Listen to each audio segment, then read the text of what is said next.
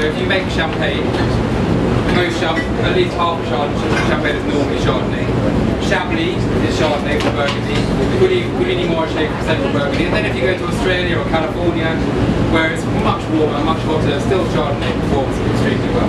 It's an incredibly flexible grape variety. The only red varietal I think has it. You get into the last bit again, the whole thing about the Chablis, I missed that. So Chablis, Puligny Marché or Chardonnay, and then so too would be Chardonnay in Australia or California. He's talking of, Adil is talking of Chablis, which is part of Burgundy, the separate part. Yeah. Puligny Marché, we are vineyard in Burgundy, so very flexible. The only red grape I think has this match actually is Syrah, which you can also grow in cool climates and hot climates. Very few grape varieties have the same flavor. So Chardonnay is relatively easy to grow. If you were going to be a new winemaker, I would say start with Chardonnay because it's one of the easier varietals to grow. And it gives you a lot of ability to grow wine. As a varietal, and you can taste it here, it doesn't have the acidity of Sauvignon wherever, apart from say something like Chablis that grow very cold. It's texturally a slightly different wine. It's not sweet and acid, it's a much creamier, rounder style wine, even in a cool climate like this. So it's a textural varietal with a very creamy mid palate. Flavour-wise, it can change. If you grow it in Chablis, it's quite creamy and fresh. If you grow it in Central Burgundy, it's more melons and sort of tropical fruit, slightly semi-tropical. If you grow it in California or Australia, it's very tropical, very intense tropical fruit. And New Zealand, I would say, is back more towards the map on the kind of happily fresh stuff. You can do lots with it. You can either ferment it in a stainless steel tank, which allows the fruit to respond on its own and just give you that freshness. Or most people play around with oak. So the oak fermentation process, and it is fermentation with wines, remember this. It's always different. If you make red wine, you don't ferment in oak barrels, you ferment in a stainless steel tank or a concrete tank. Because you have to macerate the skins, you have to get the colour out of the skin to make the wine. And that's quite impossible in a sealed barrel. So you would age in red wine in barrels. But if you're going to make white wine, you've got rid of the skin, so it is no longer an issue. So you can ferment in a barrel, and an oak barrel is a remarkable thing. An oak barrel, you don't know how an oak barrel is made, but to bend the stays into place, you have to heat it, you have to char it. You normally do it over an open fire. And that caramelizing, that vanillaizing of the oak gives the wine a sort of buttery, toasty note, which defines quality white Burgundy like Verso or Puligny Marché, and certainly is the backbone of things like Australian or California Chardonnay. Oak is a very dominant factor. We use mainly French oak to make wine, and the French oak forests are the most amazing in the world. I love the fact, if you ever get a chance to go to the French oak forests, they're incredible. The story I love about the French oak forests is they were all planted by Napoleon, who was a very clever, forward-thinking man, who planted the oak trees incredibly close together. And as you know, if you plant a tree close together and lots of them, then the only gasp of sunshine is directly above you. And so the only thing those trees can do is go straight up. And therefore, the veins of the tree are very tight and very, very straight and very uniform. Which is great if you're making cricket bats, but also great if you're making oak barrels. And of course, Napoleon did it because he wanted to make boat masts for ships. But he was thinking a long way forward, to be honest. But anyway, he did leave an incredible set of oak forests in France, and they are the best in the world. American oak, interestingly enough, is a different varietal altogether, and used a lot in winemaking. Much wider planted, and they do a lot more of this. So you find the wines have a different texture altogether. So this is New Zealand Chardonnay. So again grown in malt, but with all the same, I suppose, natural characteristics of vineyard as you would have for the Sauvignon. Clarity and cleanliness defines this wine. But it does have a rounder, softer flavour. It is made in a stainless steel tank, but they use a little bit of oak to give it texture. I would say this is pretty much an oak Chardonnay. So very clean and very fresh. Chardonnay has gone through its love-hate relationship in the world. In the early 80s, we all fell in love with Chardonnay in the UK. Anyway, but as anything that is in fashion one day it's going to be out of fashion. And Chardonnay was so fashionable that by default, it went out of fashion for about 10 years. But now I think the world is recognising it's such a great grape variety, it's so flexible. That it's so much that we are planting a lot more of it and people are drinking more and more of it. I hope you enjoy it. Any questions on that one?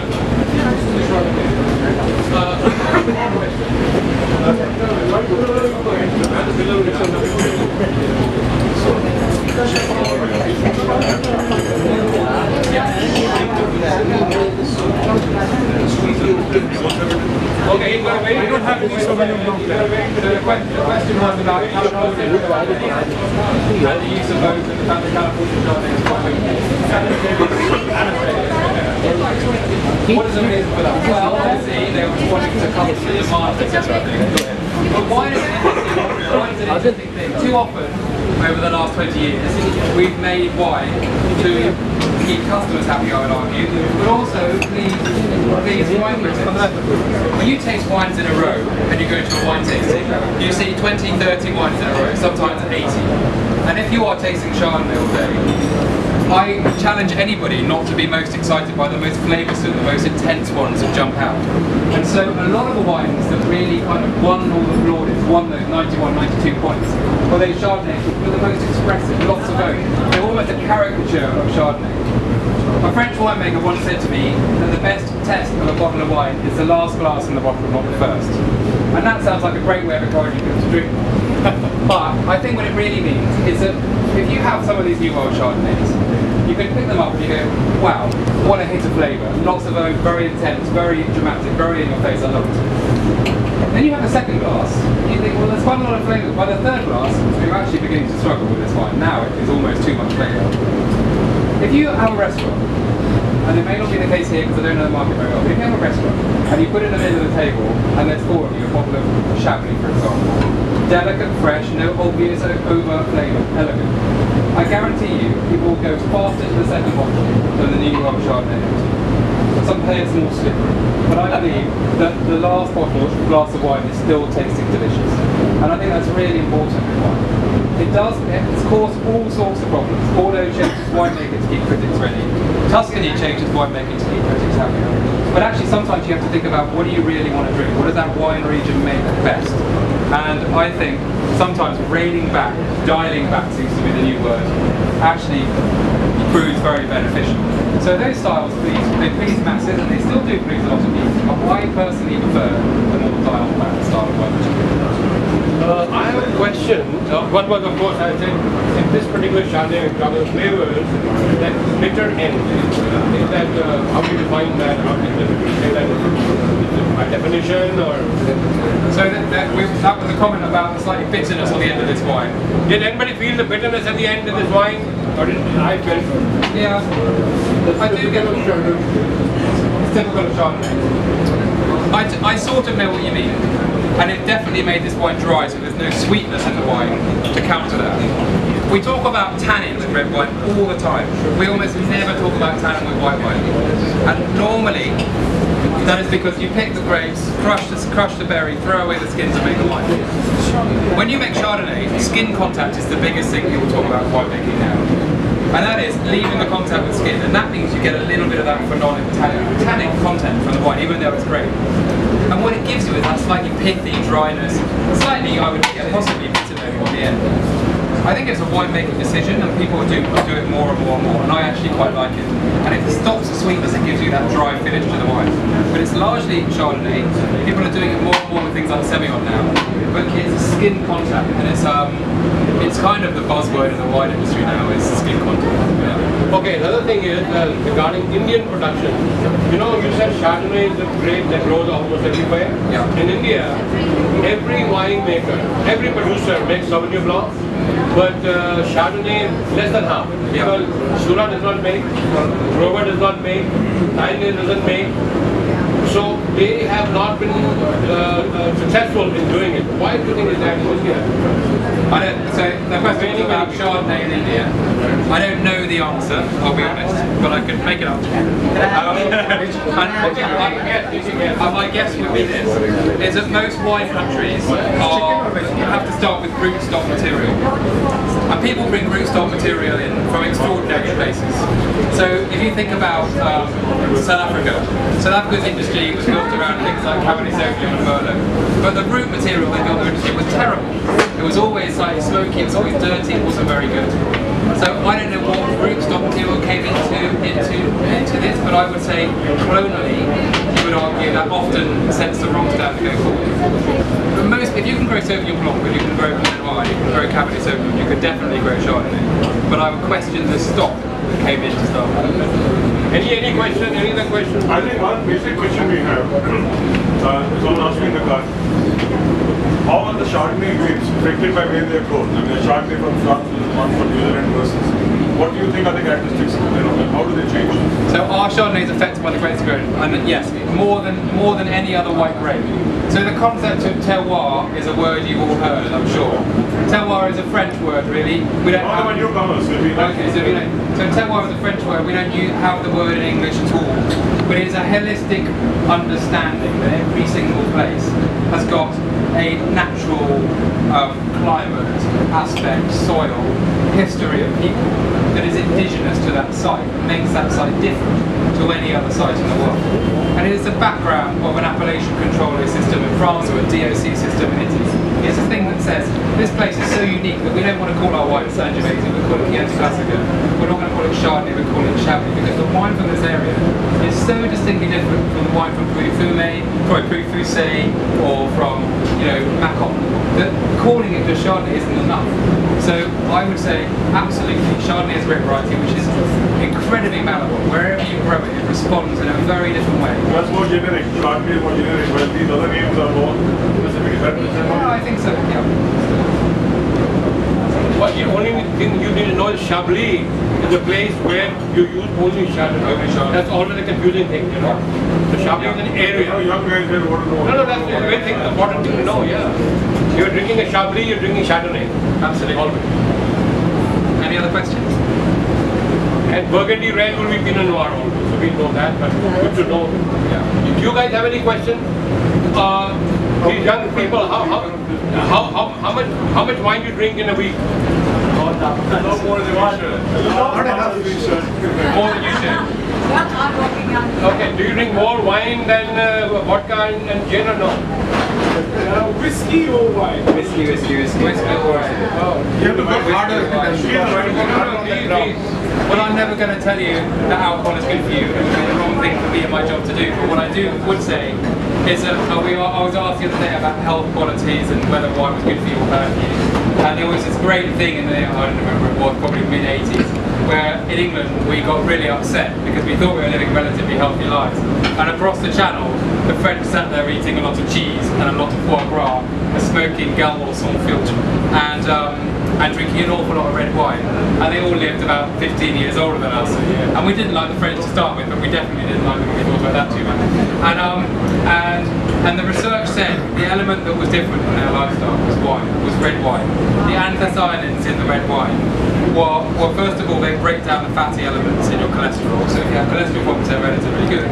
And a lot of those anthocyanins also have, in theory, and I'm very careful what you say here, because anti-carcinogenic, they're very good for cancer problems. Which is why, if you know anybody who's gone through cancer issues, which I have in my family, a lot of time people have recommended things like blueberry juice, high pigment, high anthocyanin juices, because those elements are supposed to be very good for those issues. So wine is supposed to be, I would say it's the most healthy. We made a very good point the other day as well, that if you, your father has been drinking wine a long time, how old is he? 80. And he's a pretty healthy man. Absolutely. Yeah.